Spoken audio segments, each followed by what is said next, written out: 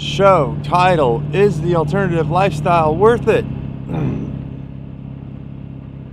Hey, what's up, guys? What's going on the other side out there? What are you doing? How are you? Hey, this is your host, Adrian Babashoff, and I'm coming at you Monday. And we're on our way to work in our 7.3 liter. This is our mobile studio. Forgive me for the background sound, because while we're in the hustle, we will be broadcasting live out of our pickup truck every morning on our way to the hustle and bustle. And I wanted to talk to you guys today a little bit about is the alternative lifestyle design worth it? Why I coined it the alternative. What are the alternatives? What do we got? If you don't like what you got, what's the alternative? Well, there's an alternative lifestyle design. We got time against us, guys. We got a whole lot of things. We've got I'm going to talk about perspective of situation of life overviews. Time, as far as 2 weeks. Do you get 2 weeks off a year, or do you get 3 months or 2 months? Is it possible? Yes, because I've done it, and this is my 6th year in a row. This will be my 7th, I believe, if I do it, if I'm able. And desensitization towards everything, and I'm experiencing it, and it sucks. And utilization of a method that may not seem may not seem right to a lot of you. See, my family, well, let's get into it. Let's not spoil it. Jeez, save something for the honeymoon. All right. Welcome to another edition of Up and In, and I'm your host, Adrian Babashoff. And if you're new here, welcome as well. And if you're wondering what the show is about, it is dedicated to creating an alternative lifestyle design that promotes better life for people and planet, exploring alternatives to the daily grind through liberation and independence, moving you from surviving to thriving and living life raw. Finally, the phlegm, I think, that strep throat, the cold's gone. It is January something, I think like the 13th, 14th, somewhere around there. And I don't know why I have to keep putting that in the dates. I see other podcasters doing it, so I'm following suit, going against my word. So anyways, guys, yeah, what's going on? I hope everything's well out there, and I'm really excited to do these shows. I want to explore this alternative lifestyle design thing. What the heck do I mean by all this? I think we have a race against time, and for me, I've said this over and over again, but we only have so much time, guys. And what are you doing with your time? And if we don't like where we're in, like this whole system's designed, the current one we have right now with people in debt and in a mortgage and all those kind of deals, it's like we're cemented in. And yes, some of them happen fast, but I think the lifestyle design of the way we're living, the things that we're implicating in our lives, we didn't get here overnight. We sure the fuck ain't gonna get here or get out of here overnight. So I kind of wanted to explore those things, especially the time element as the number one. For me, I'm a single father, and I've got to figure something out fast, because there's no way you're going to run a company with a special needs kid. It's just ridiculous. Besides my mental retardation, trying to keep everything together, combined with my special needs daughter, yeah, we're not really a good team here. Just kidding. Jokes, folks. Jokes. I can joke. I got a special needs kid who has a special needs father. But yeah, this time thing is got to be, I think you've got to make a decision. You've got to really ask yourself the question of like, how fast is my life improving? Where is it that I want to go? You know, my big pondering right now is that I'm in my mid-40s and I want to possibly purchase a home. And I'm like, dude, you may not live to see when that debt is paid off, when that's cleared, a 30-year fixed loan. You may be dead by then, especially the hustle and bustle. If you've got to work your ass off for it, is it worth it? And so that long game effect, I think in the present situation of people like me, you kind of screwed yourself. And I don't think that it's a no. It's like, I'm not going to be able to do that. There's definitely ways. That's what the show is about. For instance, on that note right there, and as I always preach to give inspiration to you guys, is always be looking for loopholes. One of the loopholes I look in that is to buy myself a house with a big enough piece of property here in Southern California, and maybe turn the other end into a rental. And rent is ridiculous out here. It's like, you got to look at everything, all the laws and all the things that are going on. But I look at a 2-3 bedroom house out here is going for like $2,000 to $2,500 a month. That would probably be my mortgage on like a $500,000 loan would probably be around $2,800 a month. That's not worth it unless we start incorporating things as I just said, as I just mentioned. So very scary. I think a lot of the perspective on time is what you do when you're younger, you know, how it affects your life. If you don't go and get yourself a career or something, you know, while you're living under your parents' roof, you've got low overhead, you don't have a kid, you're not hooked on drugs or alcohol or drama or whatever it is. Like, you got your whole life ahead of you. I think in my opinion, we always have our life ahead of us. It's just what we do with it, and that's the point. So looking at myself now, I don't know what situation you guys are all in, but it takes a lot of work, man. That's what I've been kind of posting on the TikTok, I think, and the Instagram is, man, I'm running full time, but that's what I need to do to get myself ahead. And I think that an alternative lifestyle design is definitely possible, and I'm definitely experiencing the flow of life, as I said on yesterday's podcast, that things start to run like a clock. And if you have the time to sit there and look at the whole situation, which is coming up next. So I guess let's get into that's number 2, is perspective and life situations and an overview. So to be able to get an overview of what the heck is going on, where are you stuck? How did you get here? How are you going to get out? Going back on the time thing is, I think that you're going to have to bust your ass, man. Every free moment that you have, you've got to work. First of all, you need to come up with a plan. But I think before you come up with a plan is you kind of got to get that overview of like, well, what is going on? And I recommend, that I've said this before, is that you guys really take a look at where all the fat is in your life. What are the unnecessary things? And what's the bleeders? You know, those things that are just bleeding you out financially, emotionally, spiritually, all of that. Identify with those things. But I think we also, as I teach on here about expenses, is there's such things as ghost expenses, things that we don't think about, you know. Like, for instance, in the expense category, it's like tires on your car or your cell phone. It's things that you don't think of that are costing you money every month, because eventually you're going to have to buy new tires for your car, right? Or you're going to have to buy a new cell phone, especially when Apple changes things up and you can't update your phone anymore. So I think that there's things in your life like family members, friends, and just your own ideas floating on in your head to get that overview of what's going on and figure out what your enemy is, basically, right? So once you have that, now you need to plan around what you've got. So for instance, I'll give you guys what I'm doing right now, and hopefully this gives you some perspective of what I'm talking about. So I need to take care of my daughter full time, right? And I've got a construction business. I do roofing construction and other things as well, but mainly roofing. I can't do this with a special needs daughter in tow all the time. So I understand that I need to get something else going where I can take her with me, and that's my whole biodegradable container gardening system. And those are things where I can do lectures at parks or at my spin farm locations, and I can have my daughter sitting right there with me. Yes, there's complications, you know.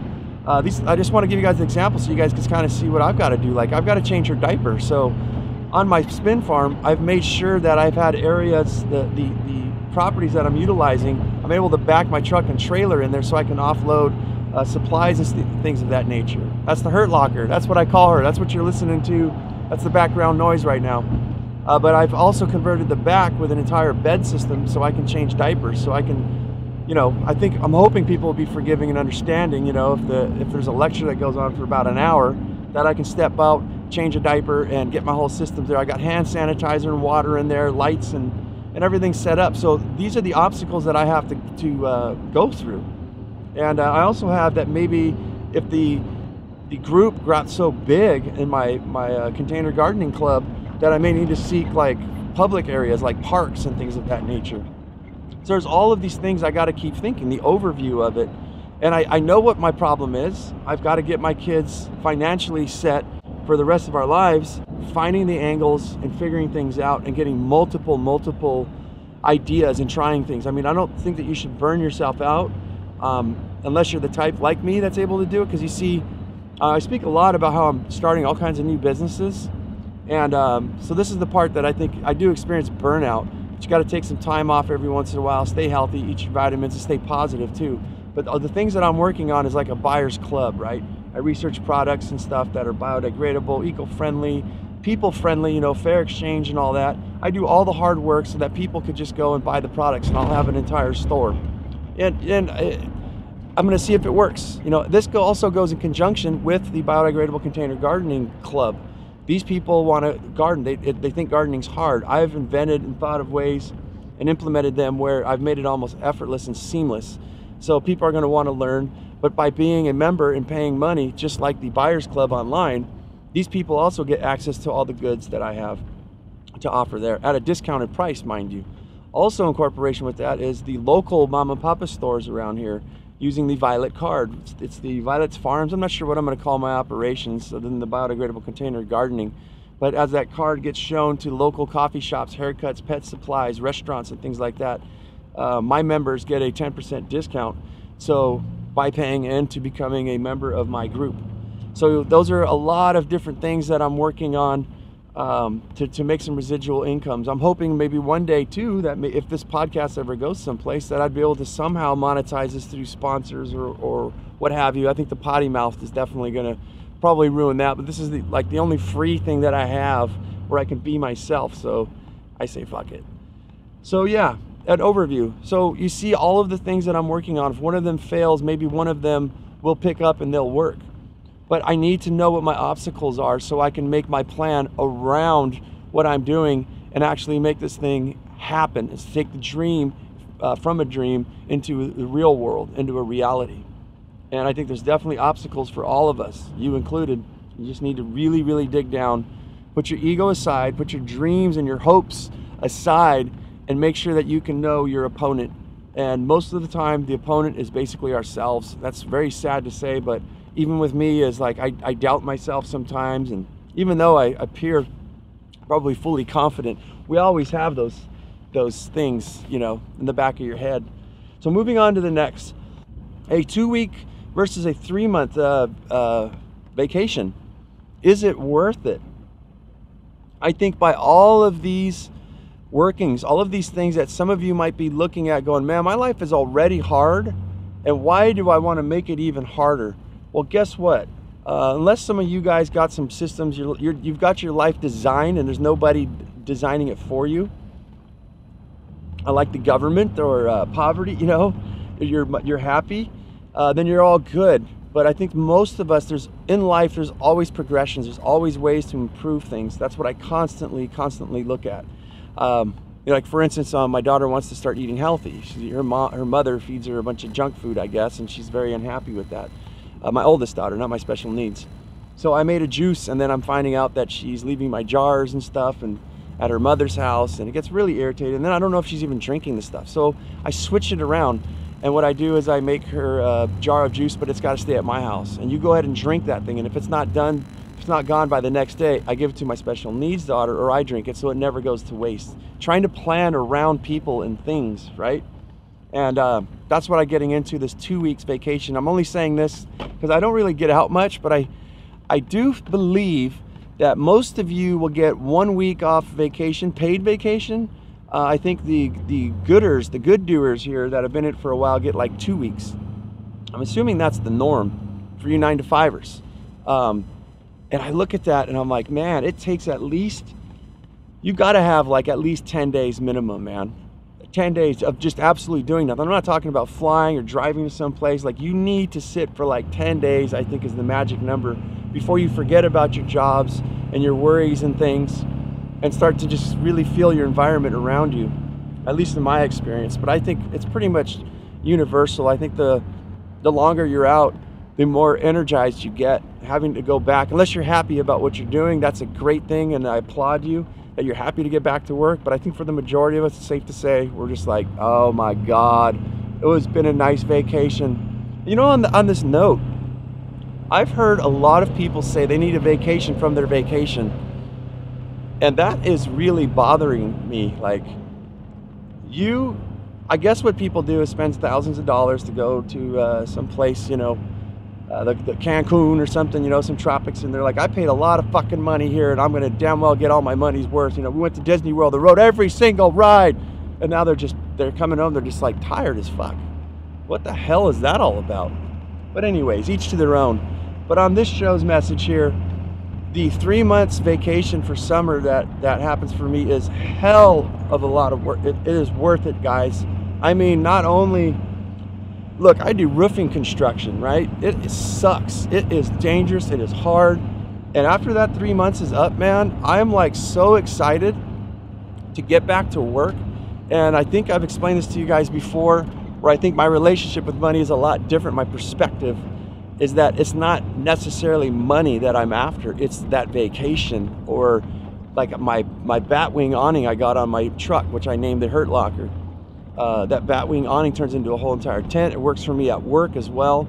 That's the main reason I got it. But for my vacations, oh my God, guys, it's a game changer. Just adding all these details to my truck, man.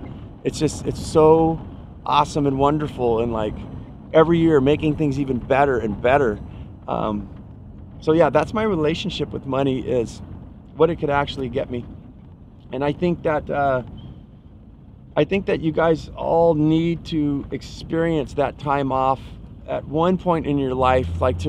This is the rest of your life, guys. Going back on the time thing is like, are you gonna spend the rest of your life doing what you're doing right now? I think, at least in my life, and I think I could say for yours as well, if you have the balls to take a kind of a look at it, is like the momentum that we are moving at to change things for the better. For the most part, for us, just like my biodegradable, all my businesses I just spoke to you about, besides my construction one, I'm not getting anywhere fast, guys. Like, I am working my ass off. Yeah, that's fine. But there's a website that needs to be built. There's promotion. There's web, marketing. There's the actual baskets and farming goods, the things that I got to make because it's my own invention. I can't buy them anywhere, and even if I had to buy them, I'd have to work to make the money for it. But I'm just inching my way. So my question is to myself, when I come home and I feel tired and I'm like, you know what, I just want to relax, I don't want to do anything. And then I think to myself, how long is it going to take before you're able to actually build? When are you going to have the product? We've been talking about this for a month, and I think in some of our lives, like I've looked at before, when I was together with the Xbox, the mother of my children, things were moving very, very slow, and it just felt like it was a prison, man. Like, this is going to go on for the rest of your life. I believe it would have too if we would have stayed doing what we were doing.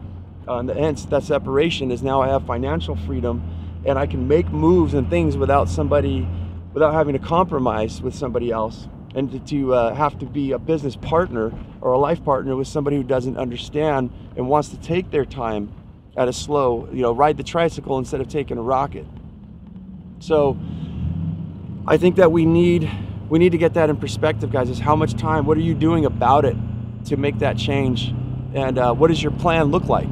How many years? You can do this easily, just like MPG in a car. I was just telling actually the Xbox this the other day. She wants to go get another job, and it's about an hour's drive, and she says it's more money. I says, is it more money?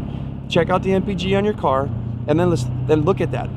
Google Map, what the distance is to get there on a round trip there and back. And then I want you to divide how much money it's going to cost you per day, per month, per year, and then add that into with your hours drive, or maybe even an hour and a half drive of time that you're not getting paid for. Whereas you have a job that's 5 minutes from your house right now, when you could be spending an hour and a half maybe per day. For her, it's 2 hours. You can imagine where I'm going with this, guys. I think I've got something here. I've got to accept that I can definitely share it with you guys. I'm not the dummy ape that I think that I am. Although, okay, let's not talk about that. I still am the dummy ape. But 2 hours per day that you can do some sort of online course, right? Stay where you're at right now, just getting by, eating shit, as I say, and spending 2 hours a day, you will definitely get somewhere by applying those 2 hours instead of sitting in traffic and saving some money on gas. I can see there's some variables and stuff in there, but yeah, I don't want to break this all into whole detail and go into that. But yeah, got to get that in perspective. And I definitely think time, you guys, time off is well worth it. Is it worth all the hustle that I'm doing right now? Definitely. And I think that for my mini vacation, my mini retirements is hell yeah. But what I'm so excited is that my life just keeps getting better, and I will have the rest of my life off. I will be doing something that I love to do, and stacking functions, making health, making a difference in the world, helping to save the planet, and promoting mama and papa stores and community and all these things. I'm sure it's just going to be great if it happens the way I think it is. And that's worth taking a gamble, and that's worth putting in all the time, because you don't know until you try. Beat that one up enough, didn't I? God damn, well, I hope it's positive, you know, and you guys like it. But this one is, okay, desensitization. The food has no flavor. You guys, I am a sushi lover. I don't get out much, but I do get out to eat sushi. And the last couple times I have, it just seemed like it all tasted the same. I went to a buffet to get some food. Like lately, I guess I'm getting older. My mom and older people are telling me like, hey, when you get older, you got nothing else in your life, you turn to food. I'm like, I'm starting to believe that. And what's sad is that nothing's really tasting like, although the country fried steak and egg breakfast that I got with gravy, oh my God, that was really, really good. In fact, that sounds good right now, but I'm not gonna go there. But for the most part, all of my favorite foods and everything just kind of been like flavorless almost. I don't know if you guys ever experienced that, you know, where you spoil yourself and you get these things in your face and in your life all the time that you don't appreciate them. And that's what I mean by it's disorientation as well. But desensitization is like, I think that we take for granted almost everything around us because it becomes so familiar. And I think it's human nature, right? It's just human nature. Like my dog passing away, I knew that she was, at some point she would go, but I never knew the level of appreciation and love that I had for that animal until it was gone. You know that song, don't know what you got till it's gone. What is that, like White Snake or some shit from the 80s? But it is until it's gone. And I think it's very healthy in our lives to, is the alternative lifestyle design worth it? Because the alternative lifestyle design is simple life and it's doing without a lot of things. And I think that what I notice is I'm going on a sushi cutoff here, right? I'm blocking myself out.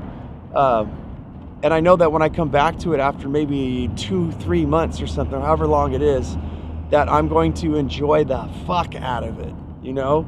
And eat beans and rice with soy sauce and like simple vegetables. And I've been eating hard-boiled eggs. Check out today too on TikTok or Instagram. I'm gonna show you guys my lunch. Oh, it's freaking superb. But I've been eating eggs, guys, for like 2 months. Hard-boiled eggs and hummus with salted Himalayan pink salt chips to help with the blood pressure. I've got some kimchi for the bacterial gut. Just take about a teaspoon every single day. Stacking functions, it fills me up. What doesn't fill me up? It gives me some food, but also gives me the probiotics that I need. And it's in my belief that when you have living organisms, as these probiotics are, we actually have food to eat instead of sitting in a pill form. I don't know what the hell they put in there, but they're also multiplying and multiplying. I believe that you have probably, who knows? I couldn't even put a number on it. But it makes sense to me that you'd have way hell of more of this microbiology going into your gut flora by eating something that's living and good. So yeah, and I've been, now I'm going to, it's like so simple too. I had these wild yellowfin tuna sandwiches that I'm gonna make for next week, and I'll put that on the show because I think I'll be killing off the eggs. So the 2 month, or yeah, about 2 month egg, hard-boiled egg thing is over. But it's like, you guys, it's like lunch for me is like 6 hard-boiled eggs, and that's like $1.20, you know? Little sip of some juice and stuff, so I'm saving money. But when I do get to eat that food and experience things in my life, like my mini vacations, I think that it just comes in so passionate, so rich, because you haven't had it in your face. And I really think that you guys should think about that in your life. Like if things are becoming numb, you know, and you feel desensitized, try it, man. It's like, it's a gift. You're gonna save money. You're stacking functions, especially with the food thing. You're gonna lose weight by not eating so much junk food, and it's gonna make you happier, I think, in the long run. And I think that's the long game. I keep talking about that, but it's so important. We're thinking about tomorrow and not about, or we're thinking about today and not tomorrow. And those are the little gifts that you can get yourself, and it really will give you perspective and give you some respect for yourself, that you can do something so simple as not splurge and waste your money. Even if you have the money, don't splurge. Just do an exercise and know that you are in control of your life. Not, as they say, all the gut bacteria that love sugars, they're making you crave, you know, donuts and stuff. Which could be, but know that, tell those parasites, tell those bacteria, fuck you. I'm the one in charge here. You all are gonna listen to me and bow down. I am your master. But no, be the best you that you can be. So let's move on to the next thing is an alternative lifestyle worth it through utilization of the paper towel method. So this is the last one I've got on my notes here, guys. And the paper towel method is, let me explain context of where I'm coming from, because most members in my family, most, not all, when we look at a roll of paper towels, it's like, that was a fucking tree, man. And it feels disrespectful to sit there and blow your nose in it and just throw it away. You know, we're into like, when we can. Right now I'm not utilizing bamboo toilet paper because it's a renewable resource and everything. And respect for life, basically. And I'm not talking about just singling out just paper towels. It's the paper towel methodology that can go for many things in life. So as I said earlier in the show, we didn't get here overnight. We sure as hell ain't getting out. So what I mean by the paper towel is paper plates, paper bowls, paper towels. I am working my ass off, right? And I was killing myself for a while by washing all my rags and everything. That I used rags instead of paper towels to wipe the grease out of my, my dishes and things of that nature, and wipe down the table and all that. Now I'm just I'm a throwaway person. I'm a typical American. And you know what? It doesn't feel good. But I know what does feel good is that I've accepted that, as weird as it sounds. Stay with me, don't unsubscribe or call me an asshole. It's leading towards utilizing the system to get off of the system. So because I'm using paper towels and I'm using paper bowls and plates, and I am wasteful in some sort, in some fashions, that it affords me to work more on getting my residual incomes coming in, right? And it affords me more time to actually design other things to figure out, well, how can I streamline dishwashing? I haven't got that one down yet, wash as you go, but I've got so many hats to fill that it's impossible. So what I've learned is I accept it in myself, and it still is hard even till today, to just use that paper towel, man. I can wipe down my counter and throw that shit away in like a quarter of the time, and I could start stacking functions with these horrible throwaway things. I haven't gone so far as plastic cups yet. I can't do that. I probably should, but I don't know. We don't drink that much drinks, but I don't know. I can't do the plastic. I'd rather murder trees, I guess, than fucking get some wasteful plastic chemicals that are going to take hundreds of years to biodegrade.